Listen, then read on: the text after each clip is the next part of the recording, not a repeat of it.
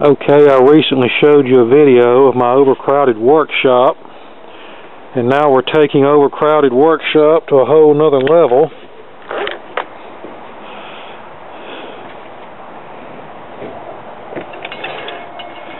As you can see here,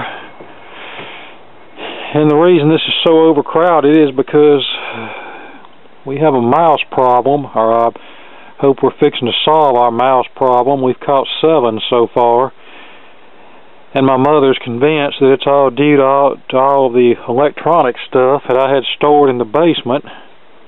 So to appease her, I moved it all to my shop, because I'm certainly not throwing any of it away. I don't think that's what the problem is, but you know. But yeah, got a lot of stuff here. A lot of these radios are part sets, a lot of them are future projects, just stuff I picked up here and there. There's a stack of radios right here, and a stack of turntables and an old Hitachi VCR from the early 80s. That's a Technics 1200 and a couple of Pioneer turntables that the feet are rotten on. I need to devise some new feet for them. And some more old radios, a Silvertone AM set that somebody painted white, and a Ward's Airline AM FM, and a late 60s Motorola clock radio. Here's a GE World Monitor multi-band radio from the early 70s, and see what else we've got back here. You can't see it, but that's a 49 Admiral Bakelite radio phono combo and a little 7-inch Admiral TV. There's the old gray talking book player, and there's the Newcomb transcription player there. Here's a GE World Monitor radio. I think it's a model P990 from probably the mid-1960s. There's a couple of Heathkit audio oscillators. Some more stuff up there, another Admiral Bakelite radio phono combo. Here's an electric heater that I have torn apart. And there's the part of the heater.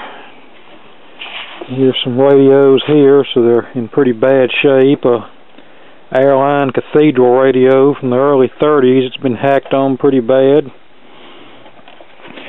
Here's a old Sears multi-band radio from the late 60s that I'm gonna give this to a friend of mine, which you know who you are if you're watching this. An old Hunter fan and an old Apex metal can radio from the late 20s. I guess they were trying to copy out Water Kent there. And here's the speaker that goes with it, and a Philco Cathedral that's pretty rough, and a Philco Tombstone that's pretty rough, and a Zenith portable radio that's pretty beat up. Here's some more old radios. That's a Satchel Carlson, which was originally a farm radio, a battery operated farm radio, but it's been hacked up real bad. And there's a Sears Silvertone farm radio, and a slant front Philco from around 39. That one I've recapped and it works good, but the cabinet needs some help. And there's a big Montgomery Ward Airline farm radio from the late 30s. There's some televisions back there. There's a big Sylvania 21-inch round tube color set and a little GE black and white sitting on top of it, and a Hallicrafter's communications receiver back over there, as well as other junk. Here's my workbench. It's a disaster area that I need to clean off. And there's some more junk over there, radios and fans and what have you. Record players up there.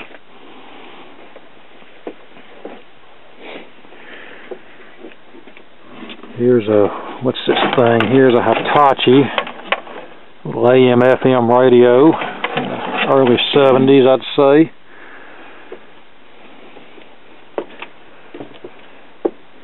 And you can see way back up in there all the other goodies. It's stashed back up in there. I probably need to quit buying stuff and fix some of what I've got here, or have a cleaning out sale. Here's an old GE radio from the early 60s. Let's see if I can get it out.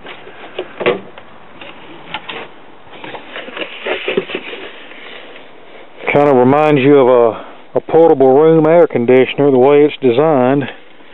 General Electric Musiphonic.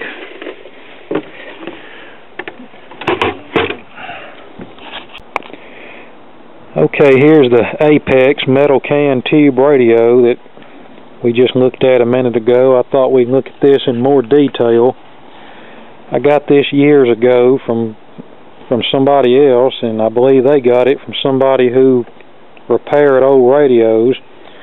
And as you can see, all the tubes are missing, and this container here that contains something has either leaked something out of it or somebody melted something out of it. I don't know whether that's a capacitor or a filter choke, but it worries me.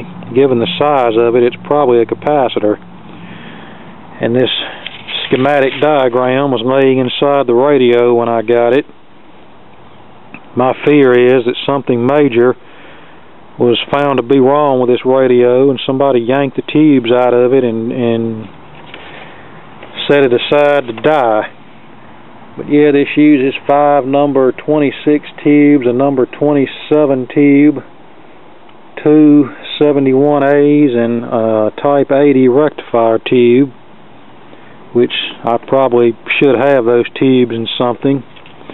Like I said, this is an Apex brand, probably from the late 1920s.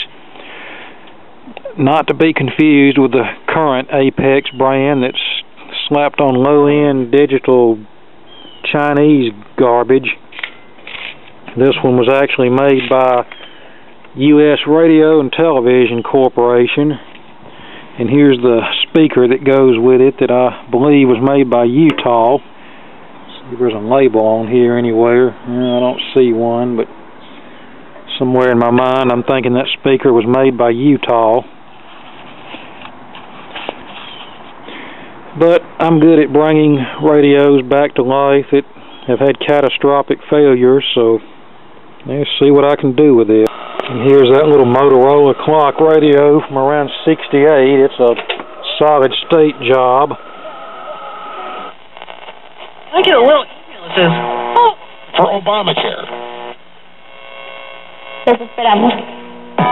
My appliances aren't the only. Turns out buying the cap gains rate is add 3. It works pretty good. Nothing to write home about. But both of these are. And we'll turn it around. We'll look in the back. The Republicans are not proposing tax cuts, and neither is President Obama. Still has an old-style interlock, which you'd see on a tube set. And there's the inside showing the chassis, just a little single printed circuit board chassis, no power transformer. That's strictly driven by the AC power line and uses a high voltage audio output stage. And here's a silver tone candy cane radio. The reason it's upside down is because the plastic chassis mounts are broken and the chassis won't stay in it, so I'm going to have to devise a way to fix that. Okay, so you've pretty much seen my overcrowded junky workshop. And yes, some people refer to me as a hoarder, but I don't consider myself a true hoarder because, number one, I do get rid of stuff from time to time, and if I was a true hoarder, you'd see all the McDonald's hamburger sacks full of garbage in here too, and as you can see, there's none of that.